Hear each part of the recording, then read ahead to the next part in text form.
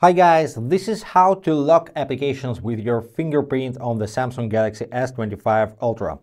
First, go to Settings, either from home screen or from the control panel, and scroll down to Security and Privacy section.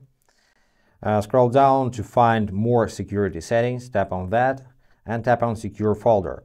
If you used Secured Folder before, you have a PIN. This is not a PIN of your phone. This is a separate PIN for a secure folder. If you forgot this PIN, you need to use your Samsung account to recover.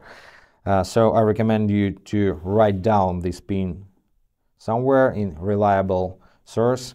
Now select the lock type.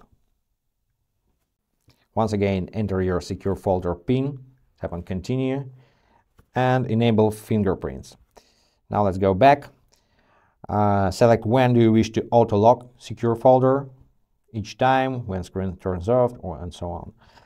And enable this feature, add secure folder to app screen, because otherwise you will not have access to this folder. Now let's go back.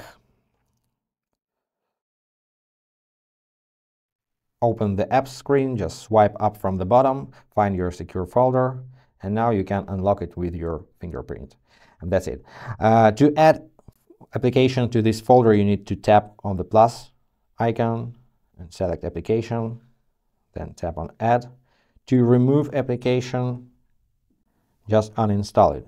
It uninstalls only the copy of application, and the main version remains in your phone. And keep in mind that adding application to the secure folder doesn't remove it from the home screen. So let me show you what I mean. I still have the calculator and the copy of calculator in the secured folder. So to remove calculator from here and from app screen, I need to go to settings, once again to main settings menu, and this time go to home screen. And here you need to find hide apps on home and apps screens. Now select calculator, tap on done, go back to home screen, and voila. That's it guys. I hope this was helpful. Subscribe to the channel, hit the like button, and be awesome. Bye.